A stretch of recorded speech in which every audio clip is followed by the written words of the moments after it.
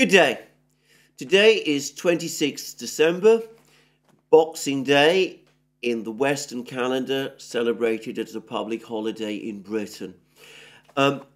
Given that I seem to have forgotten, largely I think, as a result of illness, I've suffered from a viral infection over the last couple of days, since I have forgotten apparently to wish everybody a Merry Christmas and a Happy New Year, or at least season's greetings. May I make up for that lapse by doing so now? Of course, in the Russian Orthodox world, the festivities, the holidays don't begin until New Year's Eve, Christmas being celebrated on the 7th of January, not on 25th December, as it is celebrated in the West. Ukraine, by the way, is divided on this issue. The old Orthodox Church, the one that the Ukrainian government is intent apparently on outlawing, it follows the Russian calendar. The new churches which have been established in Ukraine to take the place of the old church, supported by the Patriarch of Constantinople, they, of course, do follow the 25th of December as the Christmas holiday. Anyway, let's put all this aside. We'll see, by the way, on the subject of Christmas, as we're talking about Christmas, I recall that last year, President Putin proposed a Christmas truce, Christmas being, of course, the 7th of January, as far as the Russians are concerned. The Ukrainians rejected the idea. We'll see whether President Putin this time proposes the same thing. But anyway, one way or the other, we'll see what the Russians actually do. And in the meantime, let's get back to the general state of things in the world.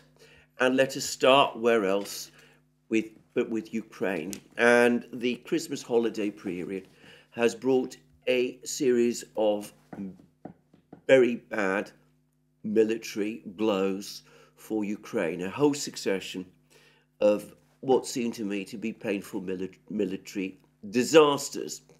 The first was confirmation from the Russian Defense Ministry, from Defense Minister Shoigu no less, in a meeting with President Putin. He actually reported directly to President Putin about this. Confirmation from the Russian Ministry of Defense that Marinka has indeed finally been finally and fully captured by Russia. And the Kremlin has provided a readout of the discussion between Putin and Shoigu. And Shoigu, who seems to have, by the way, dashed immediately back to Moscow to wrap up a lengthy meeting with the Defense Ministry Board, but who nonetheless went to St. Petersburg, where Putin at the moment is located. Anyway, Shoigu reported in this way to Putin about what has happened. Today, as a result of active offensive operations, the assault teams of the South Group of forces completely liberated the town of Marinka, located 5 kilometers southwest of Donetsk. Over the past 9 years, the armed forces of Ukraine have created a strongly fortified area there, connected by underground passageways with well-fortified defenses on practically every street that are well protected from air and field artillery strikes.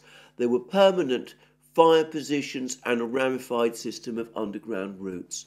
Owing to their decisive actions, our servicemen breached the fortified area.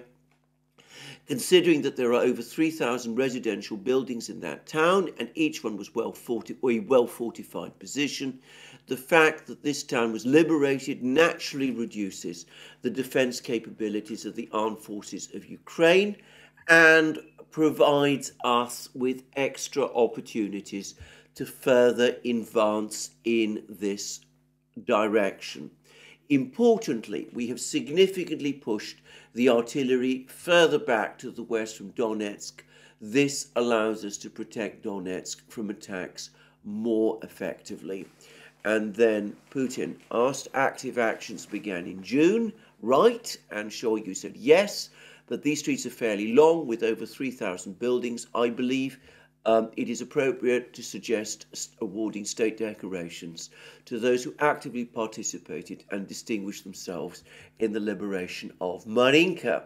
And then a lengthy discussion took place in which a particular officer was commended for his role in the fighting. He was an officer who was apparently a colonel in the Russian army some time before the fighting in Ukraine started. He was dishonorably discharged from the Russian military for some undisclosed transgression. He then apparently volunteered to fight.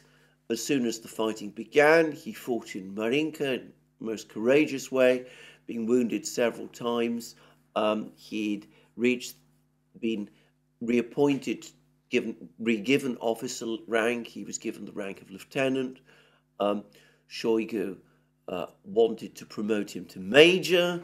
Putin came back and said, well, you know, it's regulations say that he can only be appointed to captain, but since I'm the commander-in-chief and the president and I make the regulations, I'm going to change the regulations and make him major. And apparently after this meeting with Shoigu, Putin actually spoke to this man. It's the sort of thing that military leaders in wartime, if they're sensible and wise and have an understanding of the importance of public relations, of course do, and Putin knows how to do exactly this sort of thing.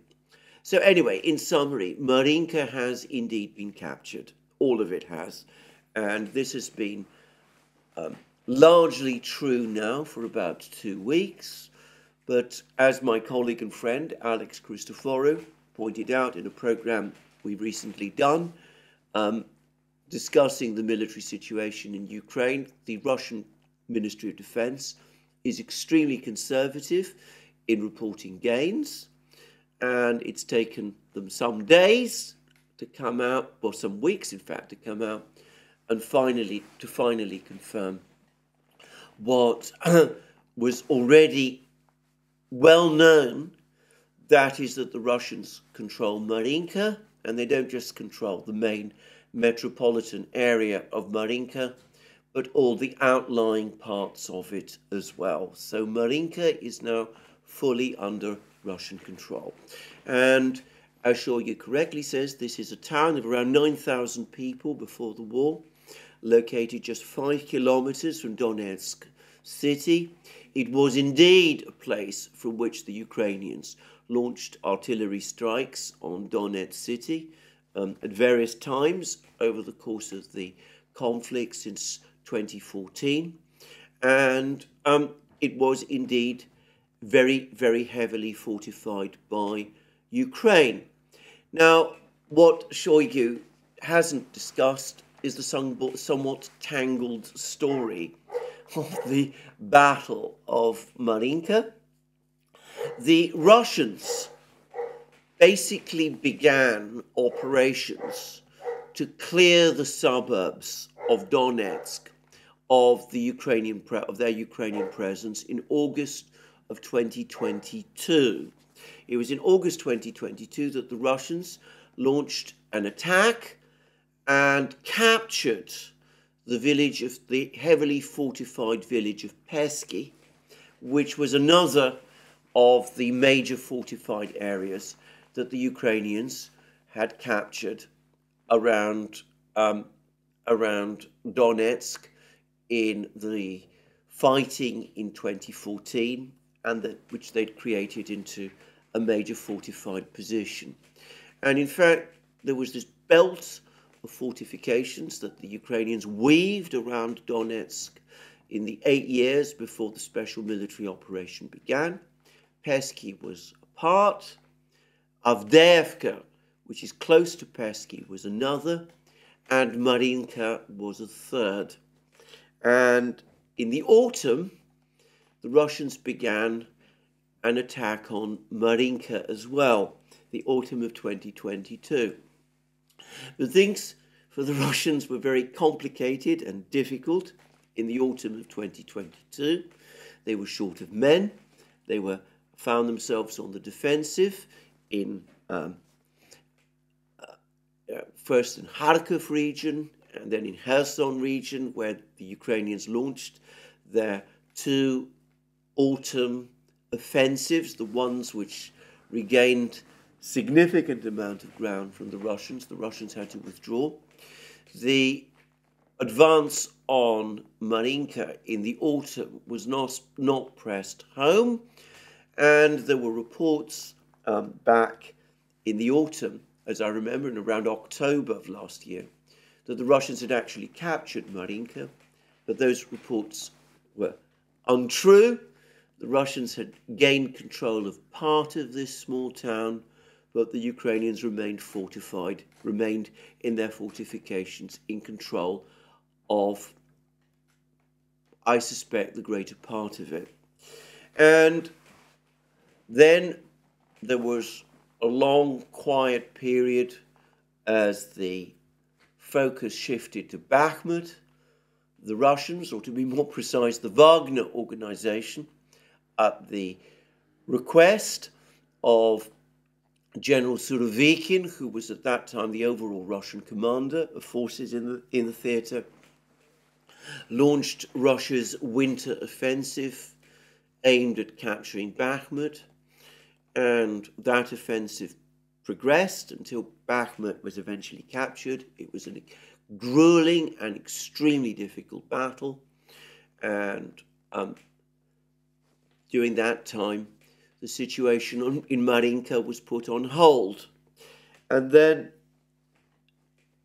as Putin says, around June time, even as the Ukrainians were starting to crank up to launch their offensive, their great summer offensive, the Russians began to turn their attention back to Marinka.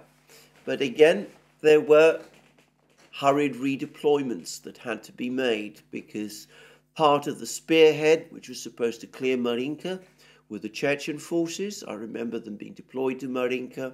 I remember Ramzan Kadyrov saying that he'd received a personal order from Putin himself to clear Marinka, but then the Chechens had to be hurriedly redeployed to the Bakhmut area, where the Ukrainians were engaging in a counterattack, and then they had to be redeployed to Rostov within Russia itself to isolate Prigozhin's forces during Prigozhin's mutiny in June. And then, of course, the summer months came, and the advance on Marinka had to wait whilst the Russians defeated Ukraine's counteroffensive. And then once the counteroffensive was finally out of the way, that was when the Russians finally got round to finishing the unfinished business from last year and have now finally captured Marinka. And the news of Marinka, not just Marinka itself, the capture of Marinka itself, is important. It now means that two of the most important fortified positions close to Donetsk, created by Ukraine, Marinka and Persky, are both now under Russian control, but it's now increasingly clear that the entire Ukrainian position around Donetsk city is crumbling. The Russians are continuing to press home hard near Avdiivka itself, and there's been more reports of tense fighting around Avdiivka. The Ukrainians again have apparently attempted some kind of a counterattack in Stepolvoye. That village, the latest reports say, is in the grey zone. In other words, neither side controls it. But the Russians continue to push up north along the railway towards the heights, towards this village of Otochernye. If they capture it, apparently that will put them in a very strong position. And they're pushing very hard within Avdiivka itself. And there's been a particularly tragic story coming from Avdiivka. The source for it that I've read is Strana. Now, this may not be This has not been confirmed by the Ukrainian Defense Ministry, but Strana tends to be a pretty reliable and good journal, and they do seem to have good sources for this kind of news, and I fear that this story is true, and if it is true, it does perhaps give a sense of the catastrophic situation that the Ukrainian troops in Avdiivka are facing. But the story is that there was an agreement, that a decision was made that some of the Ukrainian troops in Avdiivka would be granted what would in effect be, I suspect, Christmas, New Year leave. There was apparently a lot of dissension as to who should be granted this leave. 108 soldiers were selected. That's about a company's worth. Apparently some of the other soldiers who were left behind pleaded with those who were granted this leave to be able to take their place, but none of the soldiers who were granted leave agreed to this. And then they all boarded their coaches, which were going to bus them out of Avdiivka, and the coaches left Avdiivka and have been heard of. Nothing officially has been reported about them since.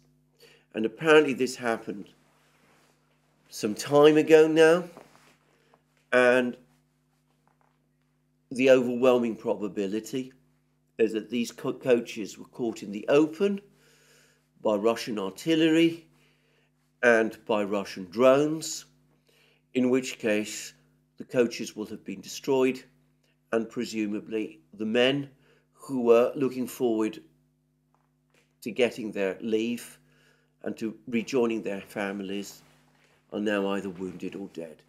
If this is what has happened, and more likely than not it is, then this is a particularly tragic moment in this war, but it does perhaps illustrate again, more practically, how difficult the situation for Ukraine in Avdiivka is becoming. The pressure on Avdiivka grows with every passing day.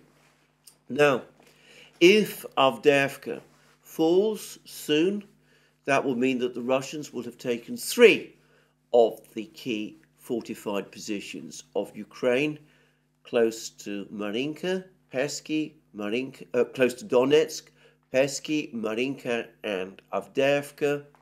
One can start to talk about the siege, the long siege of Donetsk city, the one that the Ukrainians have been conducting since the summer of 2014, being finally lifted, as various Russian commentators, such as Boris Rozhin, have pointed out. The Ukrainians will still be able to make artillery strikes against Donetsk city for some time. The range of their guns would still make it just about possible for them to continue to do this, even if Avdiivka is captured. But it will become increasingly difficult, and on the assumption that the Russians continue to push westwards, eventually Ukrainian artillery and even HIMARS missiles will be out of range of Donetsk city itself. The Ukrainians will be able to continue to launch cruise missile attacks on Donetsk city for some time, but would that indeed be a wise use of their limited stock of cruise missiles? Well, we'll come to all of that shortly. So, news for Ukraine from this central part of the battlefront is very bad. Marinka lost. The Russians advancing beyond Marinka. In fact, Shoigu actually referred to this. He said that that they're able now to take more offensive action in the Marinka area. There are more reports that the Russians are steadily now clearing the village of Novomikhailivka, south of Marinka. And they're also pushing, apparently, to the west and north of Marinka as well, steadily clearing Ukrainian positions. And there are Ukrainian defense lines west of Marinka, but they are not obviously at the same level of sophistication as the ones that existed in Marinka itself. And of course, if Avdiivka falls, even Western commentators have conceded that the situation will become critical. Further north in Bakhmut, the situation for Ukraine also appears to be extremely bad. There have been reports that the Russians now control part, perhaps even as much as half, of the village of Bogdanovka, that they've captured the heights to the north of Bogdanovka, which supposedly enabled was where the main Ukrainian defenses close to Bogdanovka were located, that this Ukrainian counterattack that was launched, which I discussed just before Christmas, that's been not only repelled but pushed back, that the Russians are now in complete control of the entire Dacha area to the west of Bakhmut itself, and that they're pressing now hard on Ivanivska as well, though it seems that they haven't yet launched an actual attack on that village yet. So bad news for the Ukrainians in Bakhmut. And there's also been more reports, heavy fighting near Kupiansk, continued fighting over Sinkovka, this village that the Ukrainians are desperate to try to hold on to. They seem to recognize that it is the key to Kupiansk. But further south, more reports of more Russian advances in the Liman area. These advances seem to be about 1 kilometer, 1.5 kilometers at a time. We're not talking about any sort of blitzkrieg, but anyway, the Russians continue to advance steadily and effectively in the Liman area. So, an accumulation of very, very bad news, militarily speaking, for Ukraine. One gets an overall sense of the Ukrainians desperately trying to hold the line in one place after another, becoming more and more stretched, burning up through more and more reserves, lacking artillery, their men becoming increasingly exhausted as they try to do so. And Ukraine, uncertain about whether it's going to receive more weapons from the West, little signs so far that Congress is prepared to authorize more financial aid. There was discussions in the West a few days ago, about seizing Russian assets. For the moment, that idea seems to have cooled down. There seems to be strong opposition to this from some European countries. I suspect that Clearview, which is the financial operator, which apparently holds many of these Russian assets, and which is one of the key Western deposit companies, through which holds funds and through which international transactions, major international transactions, are settled. I suspect Clearview is strongly opposed to the seizure of these assets. It knows that its reputation would be utterly destroyed if this happened. Perhaps the Belgian government is unhappy, therefore, and they may be pushing back with the EU. Who's to say? But anyway, this plan, for the moment, is not being followed through. We'll see whether that holds.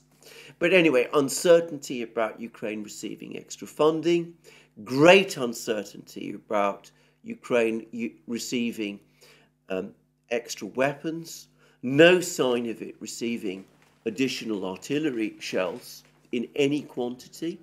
The Ukrainians are also complaining that the guns and howitzers and self-propelled vehicles that they've been receiving from the West are constantly breaking down and are proving impossible to maintain and are too fragile for wartime conditions.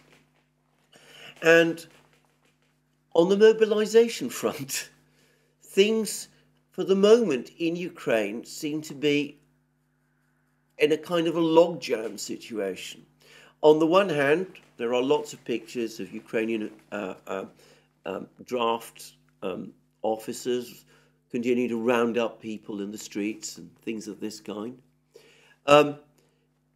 Zelensky says that he's been asked by Zaluzhny to call up 500,000 men because that's what the Ukrainian military needs. But Zelensky says that under no circumstances will he, Zelensky, agree to women being drafted. Presumably this was strongly opposed by many people in Ukraine.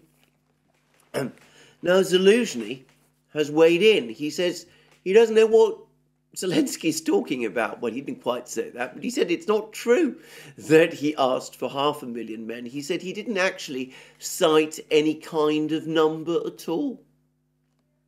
So, talk about 500,000 men.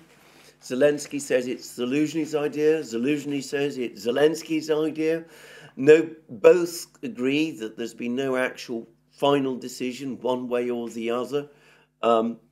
Draft officers still trying to round up people to put them in the military, but apparently the numbers of people coming forward is tiny, and problems of getting people to join are mounting.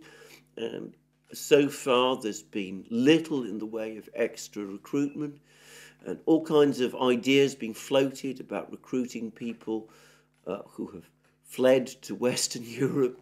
Western European governments very divided about what to do about this. I've discussed previously how their legal traditions and their legal values, on the one hand, ought to preclude them forcing men to go to Ukraine to fight. But of course, their investment in the war in Ukraine pulls them in a different direction.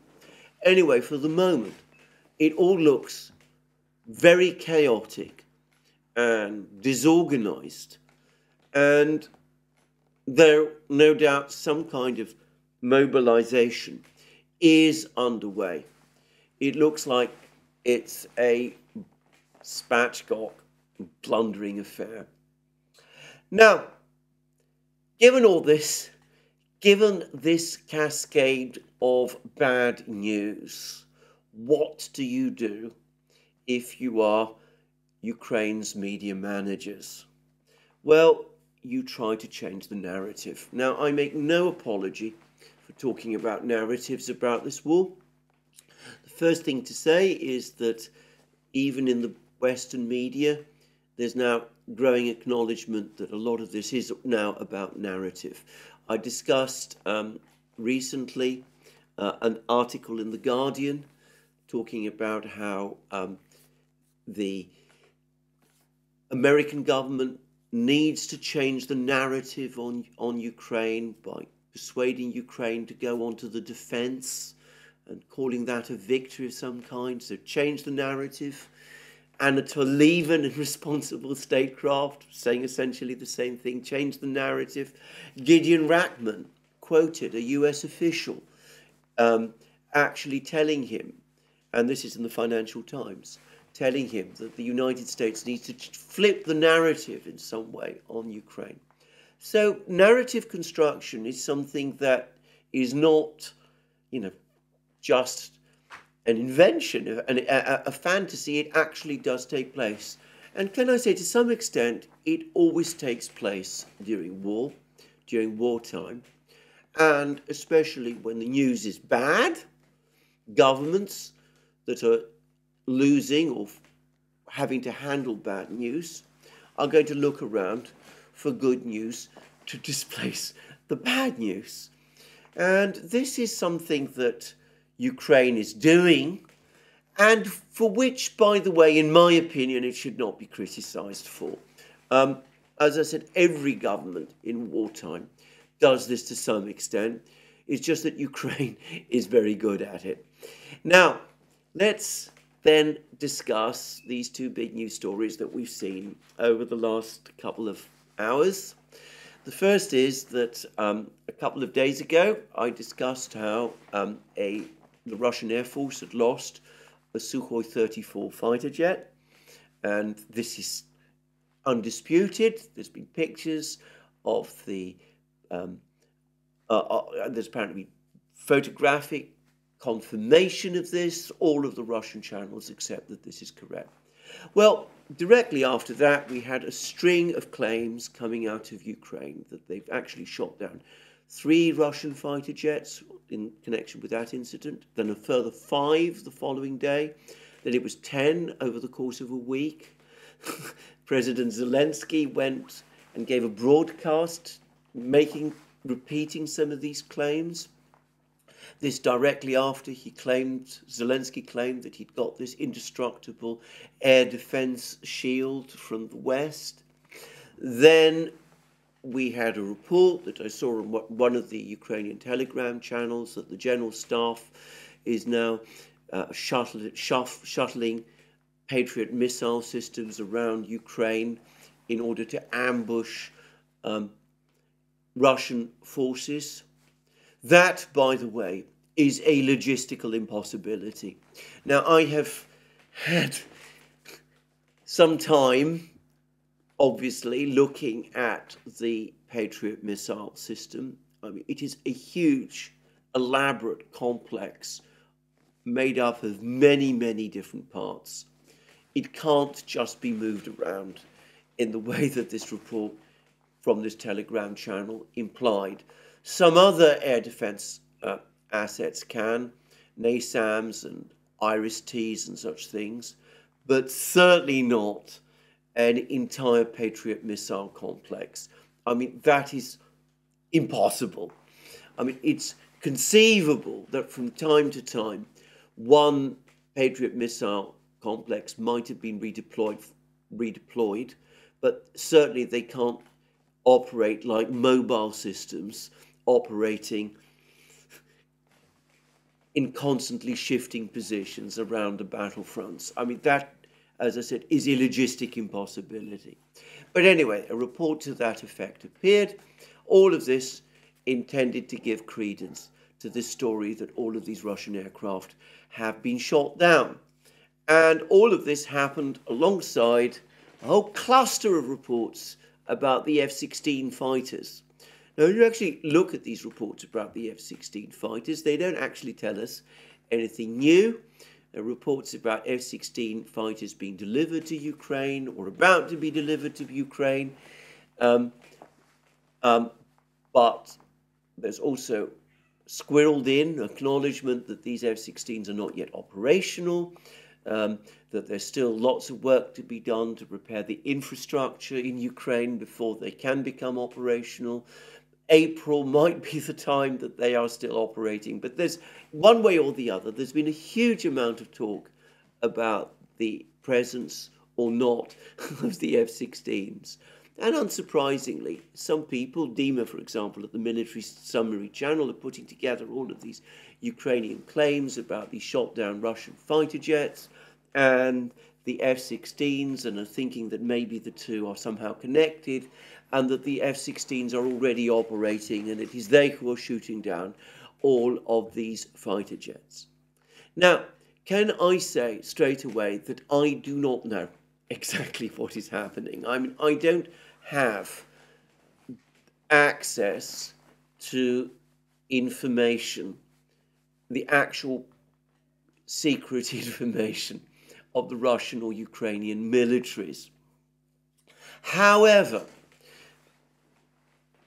Russian Telegram channels, one in particular, which has been republished by Slavyangrad, who, in my experience, are very skilled at editing and distinguishing between the good channels and the bad ones, and the ones that are straightforwardly bogus channels, possibly created, for all I know, by Ukrainian intelligence.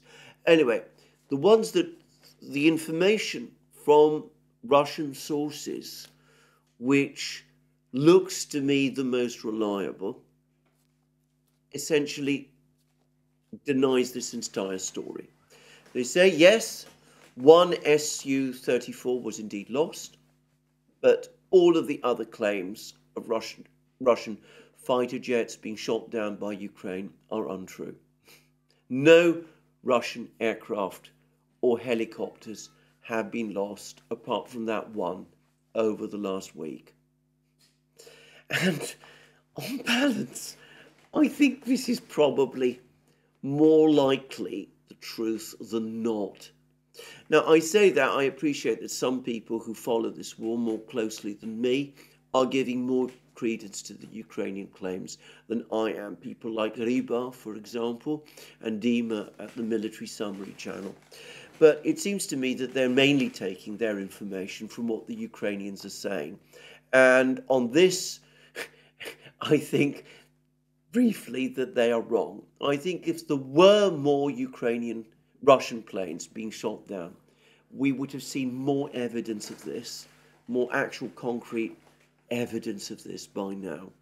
And I would have thought that it would be difficult for the Russians to conceal losses of aircraft on anything like this kind of scale. So I think that this story is again is a bit of spin by Ukraine, again, to distract from its difficult battlefield losses. Obviously, if more information comes to light, which contradicts this view, then I will comment on it. But this is my view at the moment. And we've seen another big attempt today, or rather I should say last night, also to distract attention away from the bad military situation on the battlefronts, which is that Ukraine launched a major attack with apparently Scalp. These are the French equivalent of the Storm Shadow missiles. They've launched another big missile strike at Sevastopol. And there's been reports that at least one missile got through, as happens. And the Russians, the Russian Defense Ministry, has provided a summary of the information about what happened. And I'm going to quote briefly from TASS, because I think this is the most, probably still the most reliable source of information about what happened over the course of this attack. Anyway, the attack apparently began at 4:16 a.m.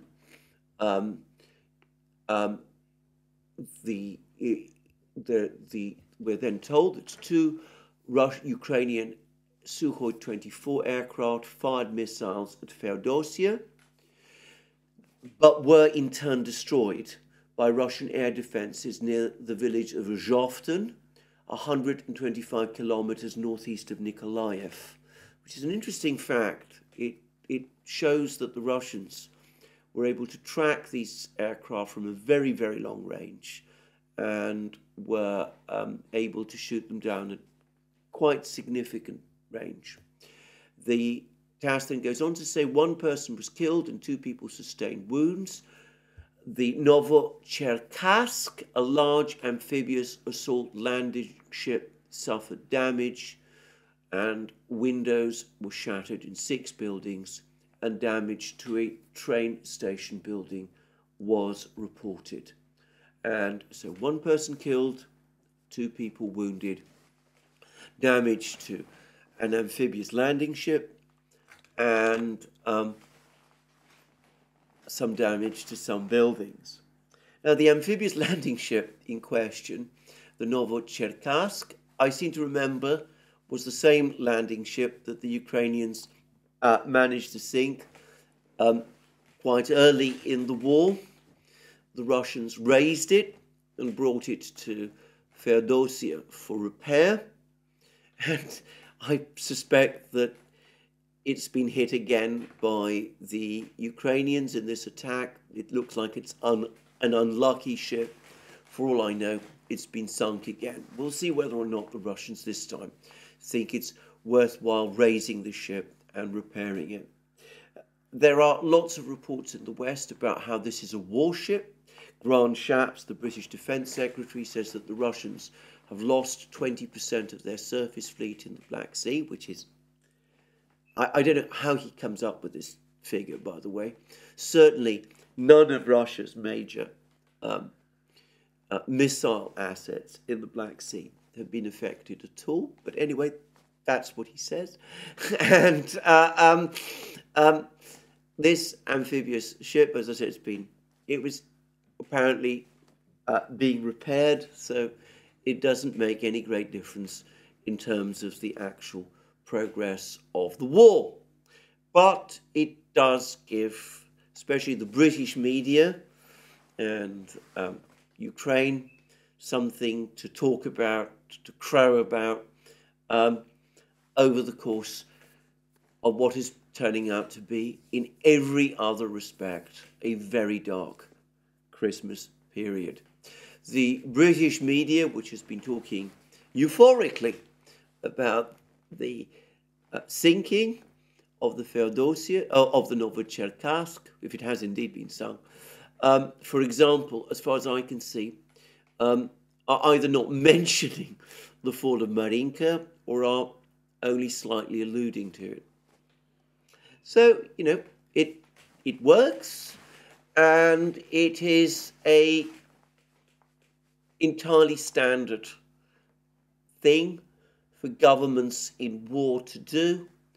One should not criticize the Ukrainians too much for doing it, except that in this case, it might have been a rather expensive operation.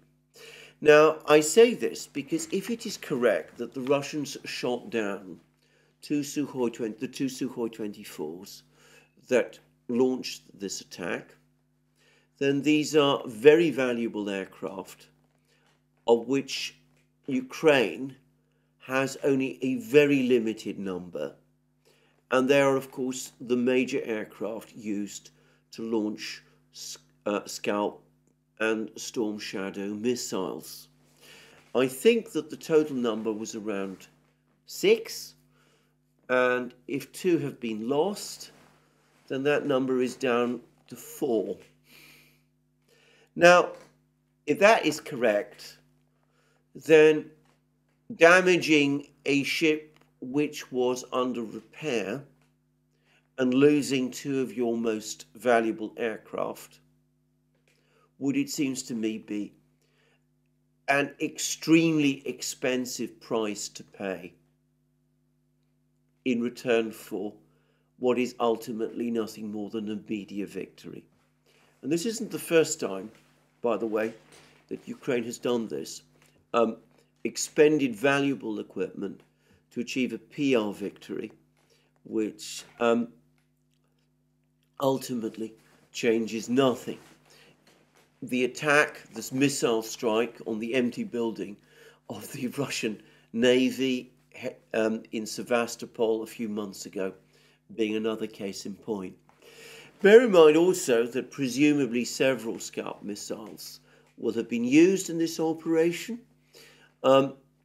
The Russian Chief of General Staff, Gerasimov, said that Ukraine was supplied with around 200 of these missiles. It's already lost around 100 of these, so the number of these missiles is now shrinking. It's probably impossible for Britain and France to replace them, and valuable missiles, again, are being used primarily to score PR wins. In terms of military calculus, perhaps not such a good idea. Anyway, this is what I think about all of these reports over the next few days.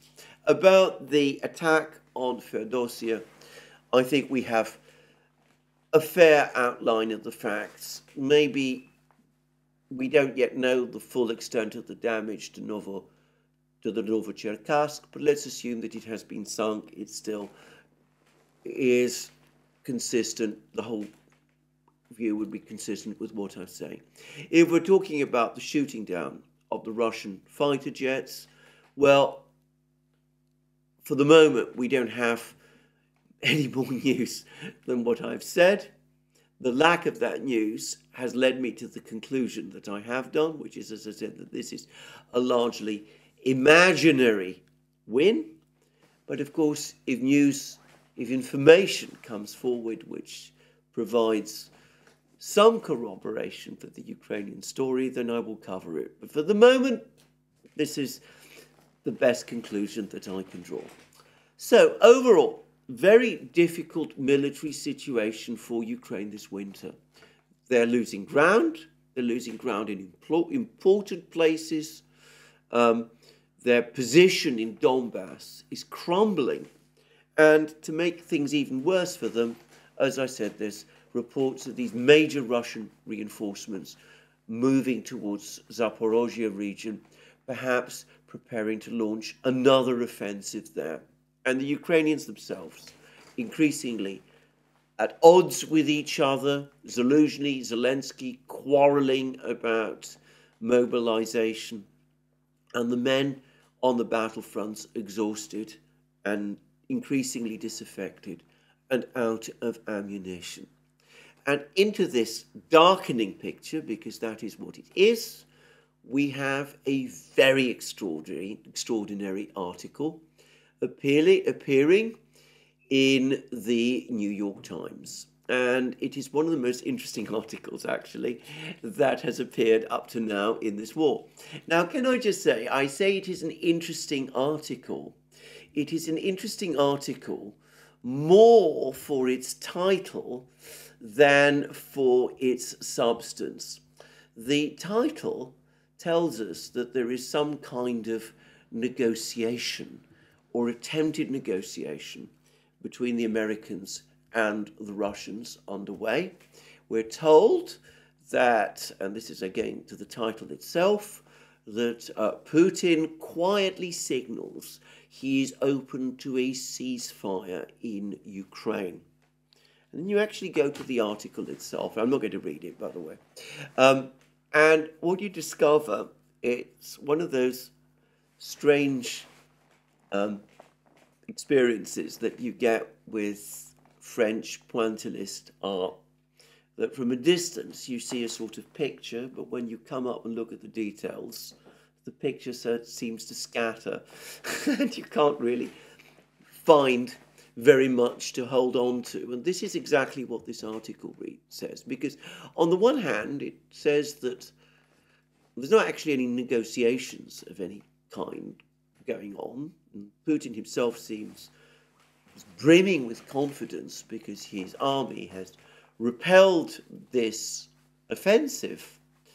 But, you know, he's got an election to win in March, and so he'd like to wrap up this war now. And for that reason, he's sending all kinds of signals that he'd be interested in a ceasefire, which basically freezes the conflict along the current front lines. And any statements or comments by the Russians themselves to the contrary, well, you know, this is inconsistent with what Putin is signaling in private. And then you look for corroboration for this. What is the evidence for this story? And, well, we're told that it was partly confirmed by two ex-Russian officials who still have links to the Kremlin. What does that even mean? Who are these people? In other words, they are not Russian officials. We also see that the New York Times did try to get confirmation of this story from an actual Russian official, specifically Putin's spokesman, Dmitry Peskov, who denied it, said it isn't true. He said it's conceptually all wrong. He referenced Putin's words about the fact that the Russians are going to continue until all the objectives of their special military operation are achieved. I've discussed all this in many programs recently.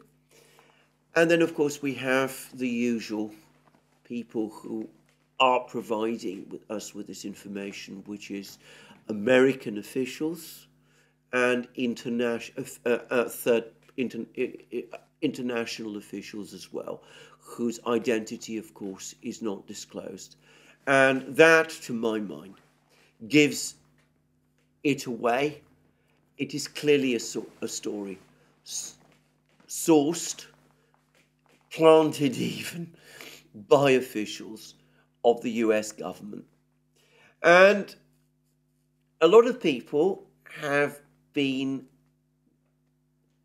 connecting this story to the fact that a Russian Ilyushin 96 aircraft, which apparently belongs to the Russian government, has flown from Moscow and landed in Washington, D.C. airport and stayed on the ground for some 54 hours. And it has been assumed that a big Russian delegation was in this aircraft and that they were engaged in some detailed, long-term, deep negotiations with the United States over that period, and that this story in the New York Times is in some way connected to the presence of that aircraft.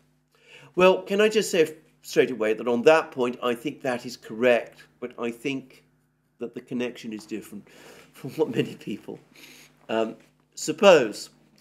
Now, let me first of all start with information provided to the Duran itself, but also separately published by two gentlemen who have been extremely privileged to host on the Duran, Larry Johnson and Alistair Crook. Now, both of these two gentlemen were recently in Moscow. Both of these two gentlemen attended a conference there. Over the course of that conference, they had meetings with various Russian officials, including one particular official. I know the identity of this official, but since neither Alistair Crook nor Larry Johnson are disclosing this person's identity, I don't think it's proper for me to do so either. But I know who it was. Anyway, they had meetings with these Russian officials, and with this Russian official in particular.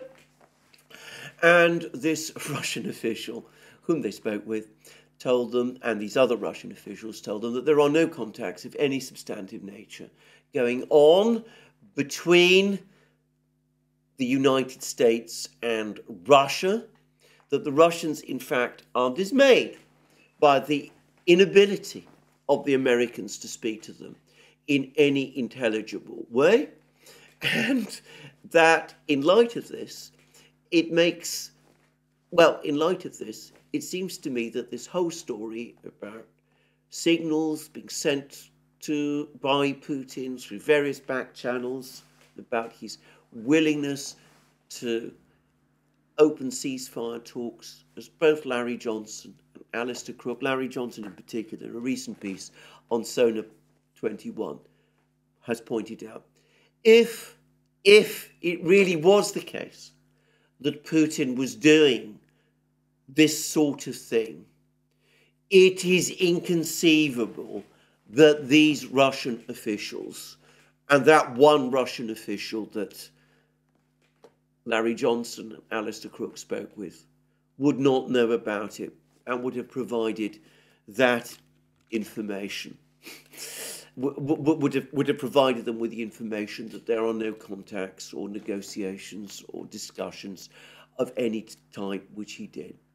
So already we can see that this story must be wrong.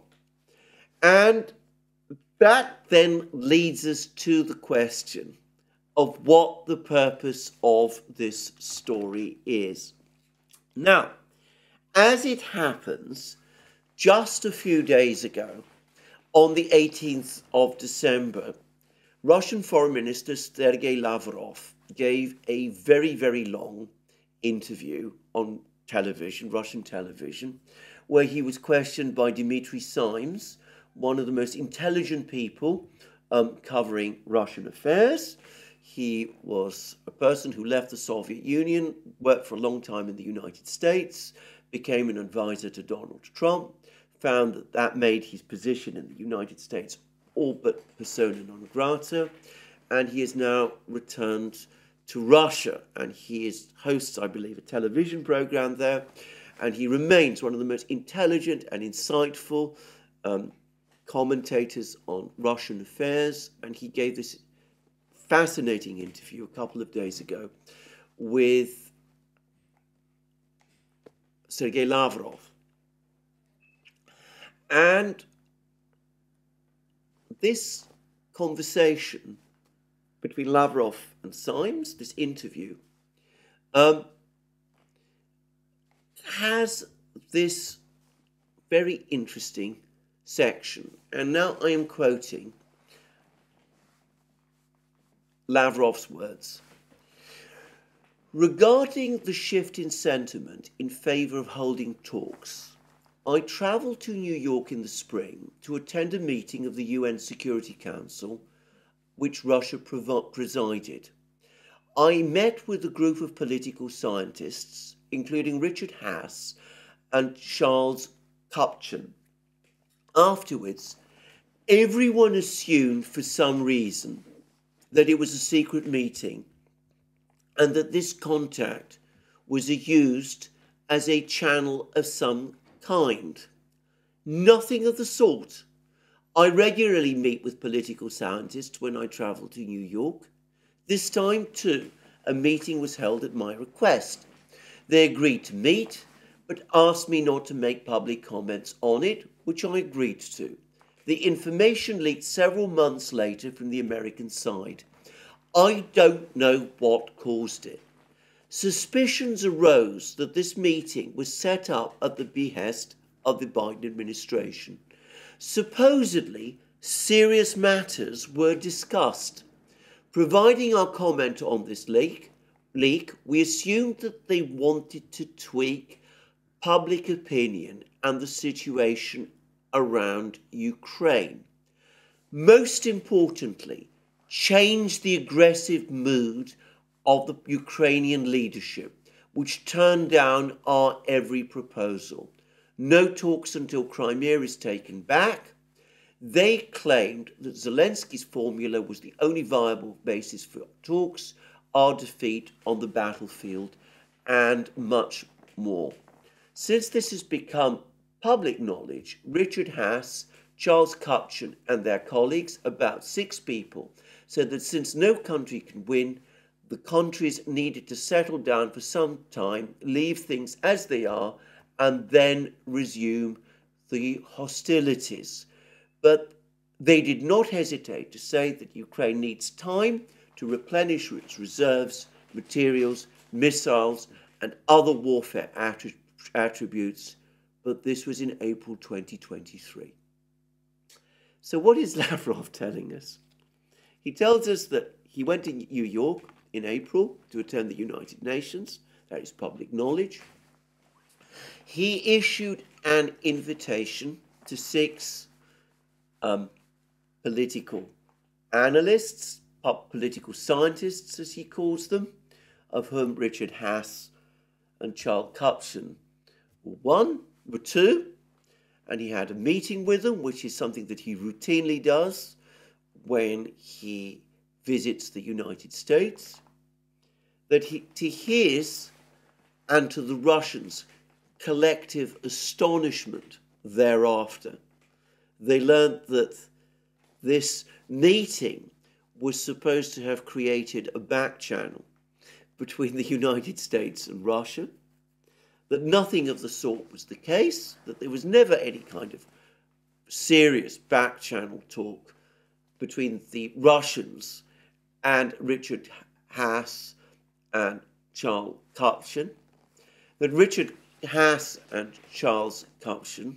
but Richard Haass especially, have been going around since saying that what Ukraine needs, what the United States needs, is to freeze the conflict, except that Ukraine can't recover all of its lost territories in this war, that a freeze of the conflict will allow Ukraine time to recover and rebuild, And that is what its priority should be at the moment.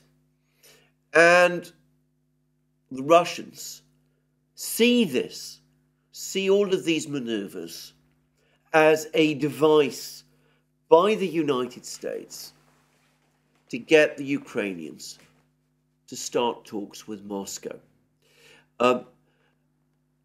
Most importantly, change the aggressive mood of the Ukrainian leadership, which turned down our every proposal. In other words, what the Americans are trying to do is to nudge the Ukrainians towards negotiations. The United States does not want to negotiate directly with Russia itself. It is trapped in the formula that it has been enunciated by President Biden, that Ukraine and Ukraine alone must lead negotiations. And so they want to nudge the Ukrainians towards negotiations. They want to tell they're signaling to the Ukrainians that the Russians are willing to consider a conflict freeze, even though, as Lavrov says, the truth is the opposite. The Russians are never going to sit back and agree to a conflict freeze so that the West can simply rearm Ukraine. But that's the message that the Americans want to convey to the Ukrainians. And of course, behind that, there is the further hint that if the Ukrainians don't negotiate, well, the point will eventually come when the United States will do so over their heads, will start negotiating directly with the Russians about Ukraine. And that will hopefully panic the Ukrainians into preempting such an American move by starting negotiations themselves. And the Ukrainians have sensed this because they're complaining angrily now about this New York Times article, and they're saying that the New York Times has been deceived by Russian propagandists. And I think that is exactly what this is all about. I think this is exactly what this latest New York Times article is trying to do. It is again telling the Ukrainians, start negotiations. The Russians are prepared to consider a conflict freeze. Their public statements may be denying this, but in reality, once you start talking to them, they will agree. We promise you, they will agree. That is what they're hinting in all these back channels. And of course, if you don't start negotiations for a conflict freeze, then of course, eventually, we might have no option but to start negotiations with the Ukrainians ourselves. In other words, this article is intended to put pressure on the Ukrainians to begin some kind of negotiating process. And coming back to that airplane, I don't know why it is in Washington, D.C. As I said, I think it is inconceivable that a high-level delegation by the Russians would be sent to Washington, D.C. in this kind of way. If a high-level delegation were indeed being sent to Washington, I think the Russians would insist that it be made public. If there's going to be private or secret talks, well, the way to do that is in some third country away from anybody's attention, not in this public manner. And by the way, the New York Times article says that Putin was circulating ideas about a ceasefire in September last year after the Ukrainian offensives in Kharkiv and Kherson region. And Ukraine didn't follow up with these proposals then. The implication is perhaps it should do so now. Of course, it doesn't mention, or rather it doesn't discuss, the fact that there was a follow-up. There was actually a negotiation conducted, this time between the United States and Russia last autumn, and that was between Burns, the CIA director, and Naryshkin, the SVR Russia's intelligence chief, the head of the SVR, and that negotiation went absolutely nowhere at all. The Americans found the Russians immovable, contrary to all this talk about in this article that the Russians were looking for a ceasefire last year. It seems that there was no interest in one from the Russians last year, and we shouldn't assume that there is any interest this year either. But anyway, this article, in my opinion, which has not been given a huge amount of prominence by the New York Times, is clearly another device, another attempt to get the Ukrainians to agree to negotiations, and it was planted in the New York Times at roughly the same time when the Americans knew that this aircraft from Moscow was arriving, so that the article and the pictures could be juxtaposed together and create the impression that more was going on than actually is. If you read the article carefully, it's absolutely clear, at least to me, that nothing is actually going on at all. It's all hints and speculations and rumours, but there is no actual concrete fact, and in fact everything is contradicted by everything that the Russians themselves are saying. And Lavrov himself, as we've seen, has provided the explanation. This is all about getting Ukraine to soften its position, because the United States can see that the writing is on the wall, that they're not able to get the money out of Congress, that the stocks of weapons are all but exhausted. They want to try to find some mechanism to end the war without unacceptable loss of face. And they're trying to find some means to push the Ukrainians towards negotiations. And of course, for the moment, that's not where the Ukrainians want to go. If we ever get into a situation where there are real negotiations between the Russians and the Americans, we will know about that. We will know about them. It will not be a case of airplanes turning up in DC where they can be filmed and things of this kind, and articles appearing in the New York Times. There will be straightforward announcements by the State Department and the Foreign Ministry in Moscow. And we've seen nothing like that.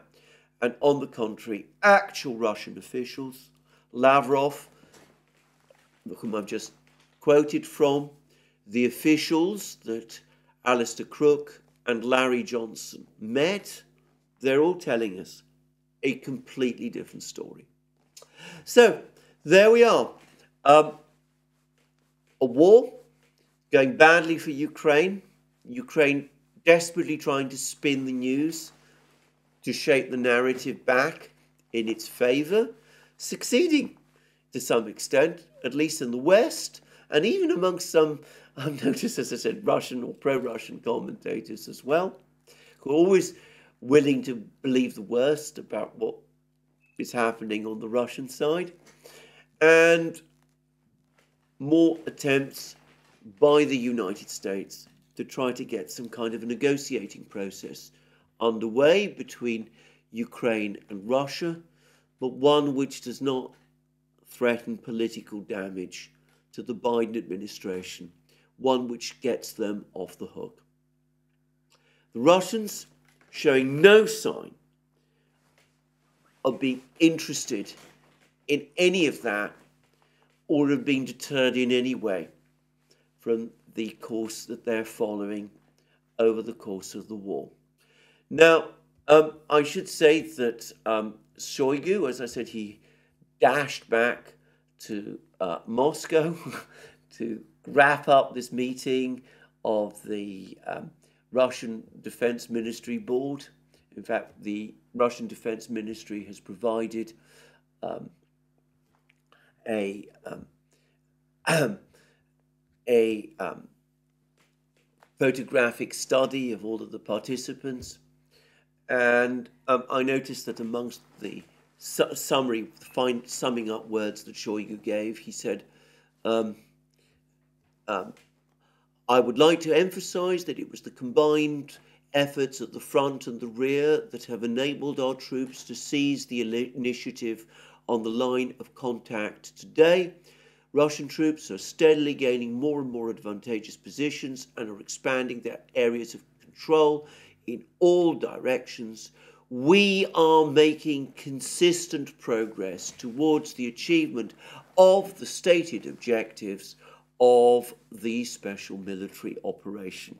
Now, that does not sound to me like the kind of comment that the defense minister would be making on the eve of a ceasefire. We are making consistent progress towards the achievement of the stated objectives of the special military operation. Anyway, that's my summary of the information from Ukraine. There's been lots of things going on elsewhere in the world. Firstly, and just briefly, the French have now pulled out of Niger. Alex Christopher and I have done a dedicated program about this. This is an important event. It is, in my opinion, a victory for Africa, in the sense that the French, after the coup that took place in Niger back in the spring, moved heaven and earth to try to change the situation in Niger, to bring back into power the previous overthrown pro-French president. They threatened military intervention, and that didn't work. The Victoria Nuland came to Niger and tried to cajole the Niger generals into splitting from the military leaders who had launched the coup, and that didn't work either. They tried to get the ECOWAS states to intervene militarily in Niger, and for a time it looked as if this is about to happen. We covered it extensively on the Duran and on this channel, and that didn't happen either. Africa collectively combined to oppose a intervention of that nature in Niger, and to, in other words, support Niger's sovereignty, and it worked. And France has had to withdraw, and for the first time since the 1890s, there is no French presence in Niger. And Niger, well, it's not entirely free to shape its future destiny. No nation in the world ever is. But at least it's more free of French supervision than it has ever been for more than 100 years now. So, an important event in Niger, and one with big implications for Africa. And we've also had an election in Serbia, an election which entirely predictably resulted in a clear-cut win for President Vučić's party. And it's clear that together with its coalition partners, the Serbian Socialist Party, Vučić's party will command a strong majority in the Serb parliament. But this, of course, was unsatisfactory to some people. The strangely named Serbs Against Violence umbrella group, which brought together all the various pro-Western, pro-EU parties in Serbia, which also contested the election, and which managed around 17%, gain about 17% of the vote across the whole of Serbia, and less than half the vote in Belgrade, where they expected to win. Anyway, predictably, as is always the case with these colour revolution attempts, which this is, went out and protested in the streets. They said that the election was faked. EU officials, or West German German politicians tweeted their support for them.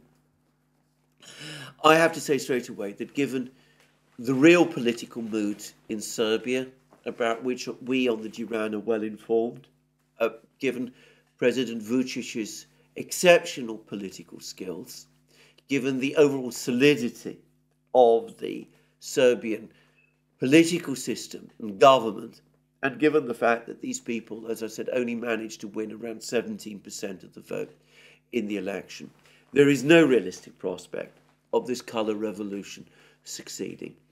And it seems that most of the protests, so far at least, have been dispersed, though it is not impossible that more attempts of that nature will be made. And lastly, there's been a big meeting of the Eurasian Economic Union in St. Petersburg. Putin presided. Prime Minister Pashinyan of Armenia turned up and fully participated.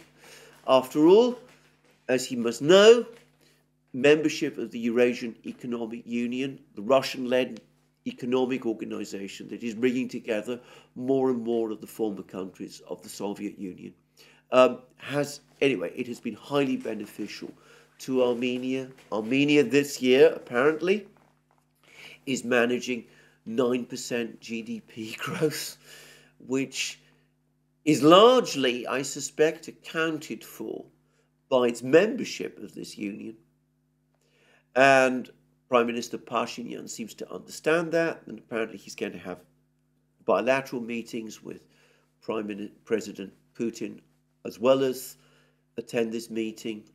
But the key event of this meeting was that the Eurasian Economic Union has now, as well as charting a strategy for itself, has now agreed a free trade agreement with Iran and is in the process of agreeing free trade agreements with the UAE and Egypt. Now note that Egypt, the UAE and Iran are all about to join the BRICS. They've just agreed a free trade agreement with Russia, which is, of course, a part of the Eurasian Economic Union, and Russia is the key player within the BRICS alongside China, which is one of the other big key players along with India and Brazil. So you can see how all of the various pieces are knitting together. The Eurasian Economic Union is more tightly integrating, but always within the overall framework of the BRICS. Other countries join the BRICS. They agree free trade agreements with the Eurasian Economic Union, and that opens up their trade for China as well. The various linkages and structures that are sewing together all of these various countries and are working towards that point where we will eventually get the whole system of trade and new currency movements operating. Well, we've just taken another big step forward towards that. And of course, Putin has also been busy discussing the Gaza situation. He's had a long conversation with President Mahmoud Abbas of the Palestine Authority. This directly after those extraordinary events in the Security Council that I just discussed just before Christmas. So lots going on, but Ukraine remains center stage in terms of its geopolitical significance. And here the trends are clear, and they will continue to become clearer and stronger still as we move into 2024. Well, that's me for today. More from me soon. Have a very happy Boxing Day wherever you are. And let me remind you again, you can find all our programs on our various platforms, Locals, Rumble and X. You can also support our work via Patreon and Subscribe Star. You can check out our shop, where we're selling all sorts of amazing things with a Christmas discount. I believe that the discount code, for those who don't know, is Christmas 2020. But anyway, you tap this out, but I'm sure you can find it there. And please also remember, if you've liked this video, to tick the like button and to check your subscription to this channel. So, greetings to you, blessings to you during this Christmas period. Have a very good day, and I will be back tomorrow.